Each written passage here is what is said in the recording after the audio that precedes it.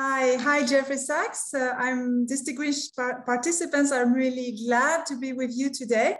So I prepared a very short presentation to set the scene and explain a little bit where we are today in extending social protection for all. So this presentation is entitled Investing More and Better in Universal Social Protection. Yeah, so the first, if you can go to the next slide, I will start explaining a little bit what do we know today, and then move to the other parts, what do we want and how to move forward. So next slide, please. So what do we know? First is that, of course, social protection is a human right. It's recognized by the Universal Declaration of Human Rights in two articles, Article 22 and Article 25. Article 22 recognizes the right to social security, and interestingly, it also recognizes the responsibility of national effort and international cooperation to realize this right. Article 25 lists a number of risks that we call at the ILO the contingencies that are that really form the branches of social security.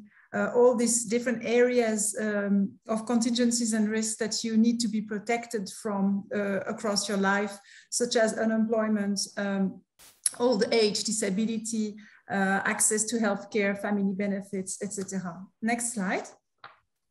So social protection is also an economic necessity. This graph illustrates the correlation between social protection expenditure and the reduction of poverty. So social protection clearly reduces poverty, and quite immediately. We see that as soon as the persons receive cash transfers, income security, they are actually this can remove them from poverty. It also prevents poverty through the same mechanisms. Social transfers are also used by governments to redistribute income and wealth and across society. And as a result, they're also very effective in tackling inequality. What is also interesting, and this is why social protection is part of several SDGs, Sustainable Development Goals, is that social protection contributes also to many other development objectives, such as access to education, access to care, green transition, and many others. Next slide, please. So despite the fact that it's a right, that it's an economic necessity and a development catalyzer, social protection is not yet a reality for 4 billion people. So still more than half of the world's population has no access to any social protection benefits. And at the ILO, we estimate that less than 47% of the world's population has access to at least one social protection benefit. It can be access to healthcare, or it can be old age pension. But among these 47%, the large majority doesn't have access to what we call comprehensive social protection, which is social protection across your life. So they may have access to one type of benefit, but not throughout their lives. So this is obviously not the world that we want. Next slide, please. And then COVID-19 has been a very, a tragic moment of our history, but also a huge wake-up call for social protection. Most countries in the world have established emergency social protection benefits that cover, that provided cash transfers or access to healthcare to people for a temporary period.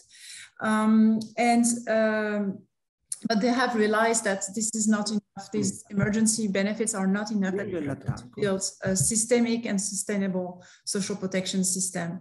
Now that we are entering the recovery from the crisis, we see that there is a two-track recovery happening, and therefore there is a huge risk of divergence between especially developed countries and less advanced countries. And therefore there is a call for global solidarity to ensure that this divide doesn't take place. Next slide, please. What do we want? So first, next slide, we want universal social protection. Universal social protection is defined by the ILO recommendation on social protection floors that was adopted by all ILO member states in 2012. It's about ensuring that all residents have access to healthcare and that all children have access to income security. This means that they can go to school, have proper nutrition, education, etc.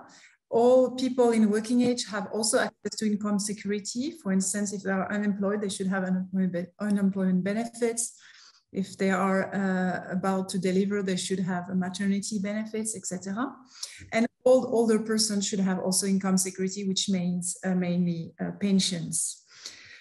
So universal, it means everybody is covered. It also means everybody is covered across the life. So it's comprehensive. It means that you have social protection not only when you are old or when you are a child or when you are a mother, but across your life. So it means you need to be protected against different risks. Universal, it also means that the social protection system has to be solid, has to be sustainable, because if a social protection system is not sustainable, they cannot, of course, protect people. So sustainable, universal means many different things. Next slide, please. And we know that universal social protection is possible, and the best testimony is that many developing countries have achieved universal social protection for at least 1 or 2 guarantees, such as old age, health, unemployment, etc. Next slide, please. However, we have discussed that several times with Jeffrey Sachs. To achieve universal social protection, we need to invest much more in social protection. We have estimated that actually today there is a huge financing gap for social protection, and that low and middle income countries should invest an additional 3.8% of their GDP. This is an average, but when you look at low income countries, actually the investment is much higher in percentage of GDP. It's around 15.9%. So this means that more investment have to be done at national level by the governments. There are many ways to increase the domestic resources for social protection, through tax reforms, for extending social security to the informal economy. There are many, I mean, we know all these menus of possibilities, but there is a lack often of political will. And there is also a window of opportunity at the international level. And this has changed, I think, thanks to the COVID crisis. Today, we see a number of initiatives. For instance, lately, the IMF has announced that they will agree to a new SDR allocations that could be used not only by those who have the most SDR rights, which are developed countries, but also by low-income countries for a sort of SDR swap to support the recovery, including access to universal social protection. Next slide, please. So what's next? Next slide. First, what's next is that there has been in June 2021, so a few months ago, an international labor conference. It's every year we have an international labor conference at the ILO, and this year it was the recurrent discussion on social security. And our 187 member states have adopted a number of conclusions. They really where they really recognize the need to build universal social protection systems and the need for a greater global solidarity in the form of a sort of global funds that we have discussed several times also with Jeffrey Sachs to overcome coverage and financing gap. And they have even asked our office, so and our team, to explore the design and implementation of a global financing mechanism.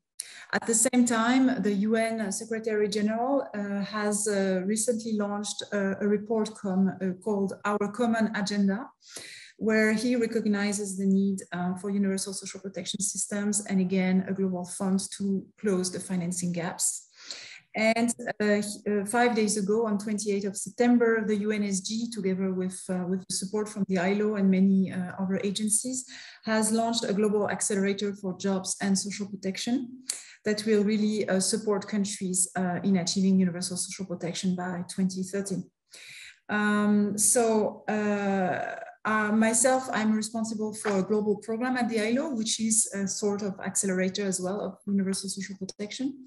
And so we are now looking at the design of this new mechanism that will link development cooperation, so support building their social protection systems, and the finance track, ensuring that first they can mobilize more domestic resources, and second, that they can also count on more ODA support and these SDR swaps. So next slide. So it's timely. I mean, our meeting of today is timely because in 3-4 days, on the 7th of October, we will launch the second phase of our flagship program, which is an accelerator for USP, Universal Social Protection. And I will maybe share with those who are interested the information on that meeting that will give you the opportunity to learn more about what we do on Universal Social Protection and how we can move forward together. Thank you so much for your attention. Thank you.